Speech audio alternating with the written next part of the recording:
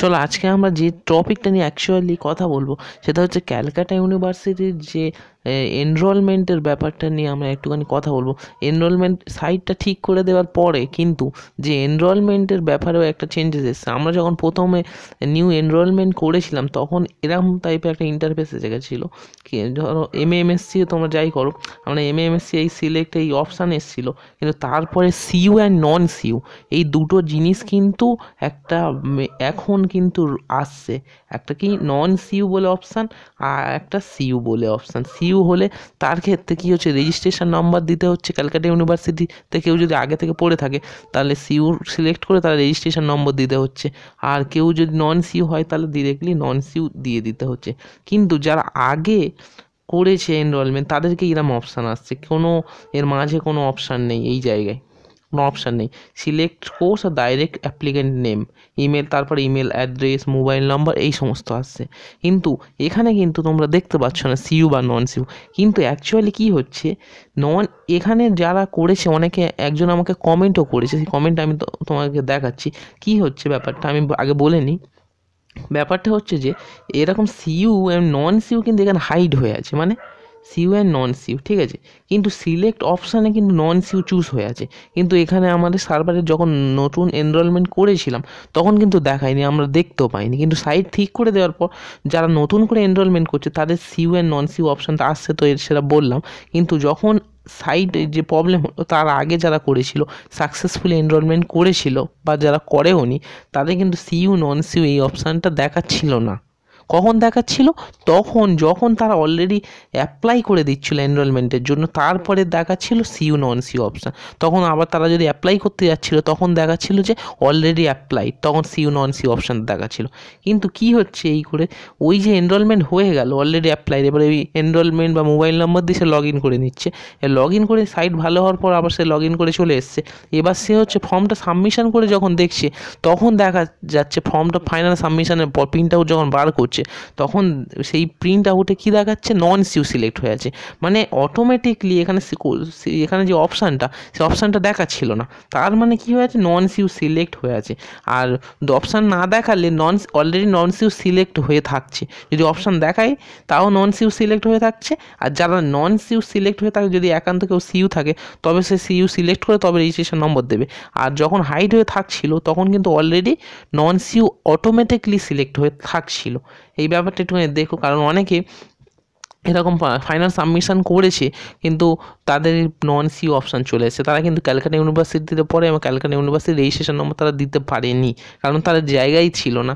এবং সাইট ঠিক হওয়ার পরে যখন এলো তখন কিন্তু এই সমস্ত সিইউ নন সিইউ অপশান দিয়ে অনেকে নতুন করে এনরোলমেন্ট যখন করছিল, সেই নতুন করে এনরোলমেন্টের সময় সিইউ নন সিইউ দিয়ে তারা, যারা সিইউ তারা রেজিস্ট্রেশন নম্বর দিয়েছে, না নন সিইউ তারা নন সিইউ চুজ করেছে। এরকম করে একজন কিন্তু আমাকে কমেন্ট করেছে, সেই কমেন্টটাও আমি দেখাচ্ছি।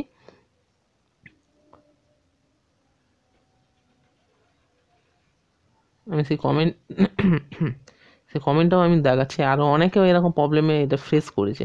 আজকে আমি অনেক জায়গাতে শুনছিলাম, দেখো তোমরা এই ভিডিওর কমেন্টেও গিয়ে তোমরা দেখে নিতে পারবে যে এখানে দেখো সে কমেন্ট করেছে, তোমরা দেখে নাও যে দাদা সিইউ সিলেক্ট করার জায়গায় নন সিইউ সিলেক্ট করে ফেলেছি এবং কী করবো সেটা আমাকে জিজ্ঞেস করেছে। আমি জিজ্ঞেস করেছিলাম যে এনরোলমেন্টের সময় কি না, এখানে তোমরা দেখে নিতে পারো কনভারসেশনটা তোমরা গিয়ে, আমি জাস্ট দেখে দিচ্ছি আর পড়ছি না। সে কিন্তু বলছে যখন রেজিস্ট্রেশন বা এনরোলমেন্টের সময় কিন্তু সেই অপশানটাও দেখতে পায়নি সে, কিন্তু যখন করে ফেলেছিল তারপরে সাইট ভালো হতে সে এনরোলমেন্টটা মানে লগ ইন করে গিয়ে ফাইনাল সাবমিশন করেছে। তারপর যখন প্রিন্ট আউট করে তখন সেই কপিতে লেখা আছে নন সিইউ, ডিরেক্টলি ভিতর থেকে মানে অপশান দেখাচ্ছে না, শো করছে না। তার মানে নন সিইউ সিলেক্ট হয়ে কীভাবে হয়ে আছে, ঠিক আছে। যদি সিইউতে তোমরা হও তাহলে কিন্তু সিইউ রেজিস্ট্রেশন দিয়ে সিইউ অপশানটা আগে থেকে এনরোলমেন্টের জন্য থাকবে, এইটা তোমাদের মাথায় রাখতে হবে। কারণ নইলে অটোমেটিক নন সিইউ হয়ে প্রিন্ট আউটে বার হয়ে আসছে। এবার এর কি সলিউশন কি আছে না আছে সেই জিনিসটা আমি তোমাদের বলবো, তোমরা তাহলে ভিডিওটা কন্টিনিউ তোমরা শেষ পর্যন্ত দেখো। এই সলিউশন বলতে একমাত্র তো এই যখন ফাইনাল সাবমিশন করে দিয়েছে যখন, তো এর তো কোনো সলিউশন বলতে আমি তো কিছু বলতে পারবো না, কারণ আমি তো আর ওই ক্যালকাটা ইউনিভার্সিটি কে আর কি, আমি জাস্ট তোমাদেরকে বলার জন্য কীভাবে কী করবে সেই টিপস অ্যাকচুয়ালি দিতে পারি। তাহলে চলো সলিউশনটা কি, এখানে তোমরা হয়তো দেখেছো অনেকে, সলিউশন বলতে এখানে একটাই সলিউশন এখানে তোমরা থাকতে পারে, যারা ফাইনাল সাবমিশন করে দিয়েছে অ্যাকচুয়ালি। আর যারা ফাইনাল সাবমিশন করেনি তারা কি করতে পারে, নতুন এনরোলমেন্ট খুলে, এখন তো ওটিপিও দিয়ে ভেরিফাই করতে হচ্ছে না, এ একটা ভালো জিনিস যে ওটিপি ইমেলেও আসছে না, কতটা প্রবলেম হচ্ছে না। তারা কি করতে পারে, নতুন তারা ফোন নম্বর ইউজ করে তারা নতুন একটা এনরোলমেন্ট আইডি ক্রিয়েট করে সেখানে একটা নতুন মেল আইডি দিতে পারে, দিয়ে তারা আবার সিইউ নন সিইউ বেসিক্সে চুজ করে তারা এনরোলমেন্টটা কমপ্লিট করে নিতে পারে, ঠিক আছে। কিন্তু যারা সাবমিশন অলরেডি করে ফেলেছে তাদের তো একটা বড় প্রবলেম হয়ে যাচ্ছে, কারণ সাবমিশন করেছে, ডিক্লারেশনে দেওয়া ছিল যদি কোনো কিছু যদি ভুল হয়ে থাকে তাহলে রেজিস্ট্রেশন বা এই সাবমিশনটা ক্যান্সেল পুরোপুরি হয়ে যাবে। তাহলে আমি যদি সিইউ স্টুডেন্ট হয়ে থাকি আর যদি নন সিইউ অপশান চুজ করে থাকি, এক্ষেত্রে তো এটা একটা মানে ভুল, রং অপশান চুজ করছি, তবুও চিন্তা করার দরকার নেই। সেই জন্য তো এখানে একটা অপশান আছে, তোমরা আমি এখানে অ্যাডমিশন ফর্ম এমএসসি এটা ক্লিক করছি, তোমরা যদি এমএ হয় এমএ, এমকম হলে এমকমে ক্লিক করবে। এখানে দেখো সেকশন যে 17 আছে, কোনো চিন্তা করার দরকার নেই, তোমরা এই যে সাবমিশনের ডেট আছে তার ডেটের মধ্যে কিন্তু তোমরা যা করার করো, তাহলে খুবই অসুবিধা হবে না, প্রবলেম হলেও কোনো অসুবিধা নেই। এখানে সেকশন যে 17 এনি মিস্টেক, এটা পিডিএফটা তোমরা প্রথমে ক্লিক করে ডাউনলোড করে নেবে এবং এখানে কি বলছে সেই জিনিসটা তোমরা ভালো করে পড়ে নেবে, ঠিক আছে। এখানে বলেছে, দেখো তোমরা, আমি একবার তবুও বলে দিচ্ছি তোমাদেরকে কি বলেছে, দেখো এখানে if candidate forget to select all courses he want to apply, he or she want to change the order of preference course he or she has applied.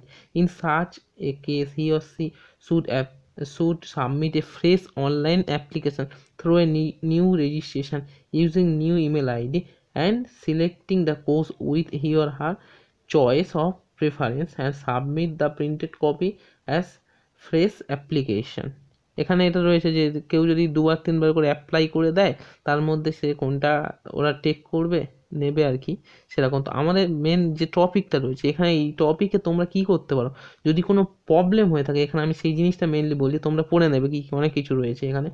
এখানে আছে for any mistake please write through email, যদি কোনো একটা mistake হয়ে থাকে ইমেলের মাধ্যমে, for correction of mistake, ওই কারেকশানের জন্য ইমেলে লিখতে পারো তোমরা, ইমেলের মাধ্যমে ইমেল করতে পারো।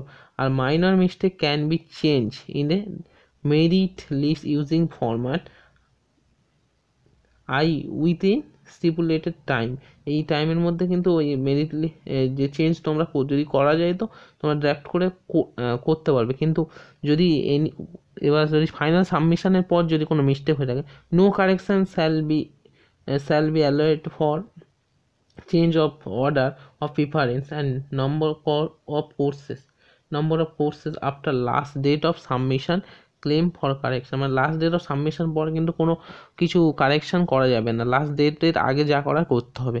আর যদি সোজা কথা বলতে কি, এখানে যেটা বলেছে তোমরা কিন্তু মেলের মাধ্যমে তাদেরকে জানাতে পারো অথরিটিকে, বা তোমরা কি করতে পারো, তোমরা এই যে মেলের মাধ্যমে এখানে যেমন any mistake use please pen through and write the correct one, যেটা তোমার পেন ইউজ করে তোমরা সে correct one and make a initial on the printed copy, ঠিক আছে, পেন দিয়ে ইউজ করতে পারো এবং অ্যাটাচ ওই প্রিন্টেড কপির সঙ্গে তোমাদের যেটা মিস্টেক হয়েছে সেটা ওই কপিতে লিখে তোমরা ওই প্রিন্টেড যে কপির মাধ্যমে তোমরা ওর সঙ্গে অ্যাটাচ করে সেই কারেকশানটা তোমরা টাইমের আগে সাবমিশন করতে পারো, ঠিক আছে। আর তাহলে অথরিটি ওই কারেকশানের জন্য কোনো একটা নেবে যে কারেকশানটা করার জন্য, ঠিক আছে। আর তোমরা এই যে ডকুমেন্টটা, সাপোর্টিং ডকুমেন্ট তোমরা কার সঙ্গে পাঠাতে পারো, এই যে মেল আছে এই মেলে তোমরা সাপোর্টিং ডকুমেন্টটা তোমরা পাঠাতে পারো, ঠিক আছে। তাই এখানে তোমরা ভালো করে পড়ে নিতে পারো যে কোনো জায়গায় যদি প্রবলেম হয় অ্যাটাচে পেপার তোমরা সাবমিশন করতে হবে প্রিন্টেড কপি করে, ঠিক আছে, প্রিন্টেড কপি করে তোমাদেরকে সাবমিশন করতে হবে। তাহলে একমাত্র উপায় হচ্ছে তোমরা অথরিটির সঙ্গে যদি কন্ট্যাক্ট করতে পারো তাহলে তো খুবই ভালো হয়, বা এই ইমেলে তোমরা প্রথমে ওই কন্ট্যাক্ট করে তোমরা দেখতে পারো, বা আরেকটা অপশান আছে যে সিইউ হেল্প ডেস্কেও তোমরা কন্ট্যাক্ট করতে পারো, যারা অলরেডি ফাইনাল সাবমিশন হয়ে গেছে। আর এই জিনিসটাকে সেকশন 17টা ভালো করে তোমরা পড়ে তোমরা কি বলছে সেই জিনিসটা ভালো করে বুঝে এই যে এখানে মেল যেটা রয়েছে এই মেলে তোমরা কন্ট্যাক্ট করতে পারো, ঠিক আছে। আর যারা অলরেডি সাবমিশন করেনি তাদেরকে বললাম যে নতুন একটা এনরোলমেন্ট আইডি ক্রিয়েট করে নতুন মোবাইল নম্বর দিয়ে আর ওই সিইউ নন সিইউ অপশানটা চুজ করে তারা এবার যদি সিইউ হয় তাহলে সিইউ চুজ করে রেজিস্ট্রেশন দিয়ে সেই নতুন মোবাইল নম্বর দিয়ে ইমেল আইডি দিয়ে করে নিতে পারে, কোনো অসুবিধা হবে না। কিন্তু যারা সাবমিশন করে ফেলে তাদের তো অথরিটির সঙ্গে তাদেরকে কন্ট্যাক্ট করার একমাত্র উপায় আছে আর কি। এখানে সেকশন 17 ফর এনি মিস্টেকের জন্য বলেছে, তোমরা পারলে পুরোপুরি এই জিনিসটাকে ভালো করে পড়ে সাবমিশনের আগে যা করার করে ফেলো, কারণ চান্স তো আর বারবার আসবে না, সেই জন্যে। ঠিক আছে, যদি তোমাদের ভিডিওটা ভালো লাগে তাহলে প্লিজ ভিডিওটা সবাইকে শেয়ার করো, বেশি করে শেয়ার করো। যাদের প্রবলেম হয়েছে, অনেকে প্রবলেমের মধ্যে আছে হয়তো, যে কী করবে না করবে বুঝতে পারছে না, সেই যত শেয়ার করবে বা এতে অত ভয় পাওয়ার দরকার নেই। প্রবলেম হয়েছে সেটা সলিউশন নিশ্চয়ই একটা না একটা কিছু আছে। ঠিক আছে, সো এই পর্যন্ত তাহলে আজকের ভিডিওটা। চলো টাটা, বাই বাই, পরবর্তী কোনো আপডেটের সাথে আবার দেখা হবে।